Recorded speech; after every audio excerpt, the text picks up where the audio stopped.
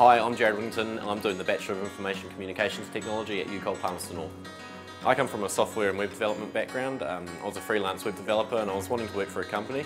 I found it quite difficult to get into the industry without a relevant tertiary level qualification despite my experience. So that's what brought me to UCOL, and since being here, UCOL's introduced me to new concepts in other fields in IT like systems analysis, networking and project management, which have all been really challenging and opened a whole new world of opportunities career-wise.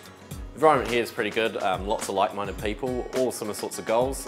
It's quite relaxed. We have a lot of personal space dedicated exclusively to the BICT students, but it's also got a massive atrium where we can just chill, grab a coffee and do some work. We get to play with some pretty cool toys like the Cisco networking hardware, and it's updated regularly to keep relevant to the industry. I think it's pretty cool that our lecturers have industry backgrounds, so I know that they know what they're talking about and they're not just teaching out of some book. They also offer a lot of one-on-one support in and out of class, which is comforting to know if the work starts getting a bit chaotic. Theory is balanced by the applied nature of the course, which means that we can practice what we've learned in lifelike scenarios, so it really captures the eye of potential employers. This degree can pretty much get you anywhere in the IT industry, from networking and hardware to software, databases, web development, systems analysis and IT project management.